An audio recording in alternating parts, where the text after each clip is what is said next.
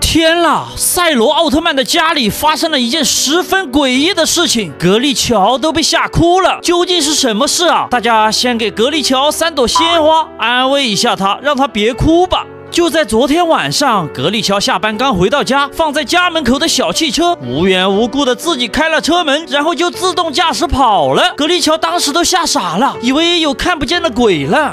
格力乔把这事说给赛罗听，赛罗还不相信。然而第二天，赛罗刚回到家，停在家门口的酷炫摩托车居然也自己发动了发动机，一溜烟儿的又跑了。赛罗跑去追都没有追上。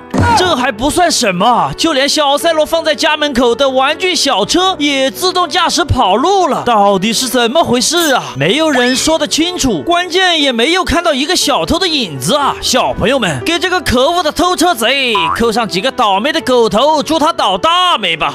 小赛罗是不相信有鬼的，因为这个世界上根本就没有鬼，肯定是有人在当小偷。这个可恶的偷车贼，我一定要给他一个教训。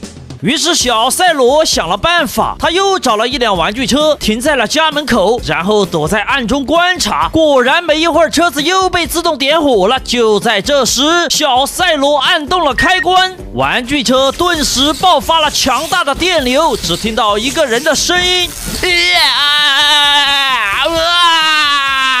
烟雾中慢慢的现出了身形。哎呀，居然是贝利亚这个家伙，他此时正被电得哇哇叫了。原来他利用隐形能力来偷赛罗家的车，只是现在趴在地上起不来了。小赛罗也太聪明太棒了吧，给他点个赞，扣3个鲜花吧。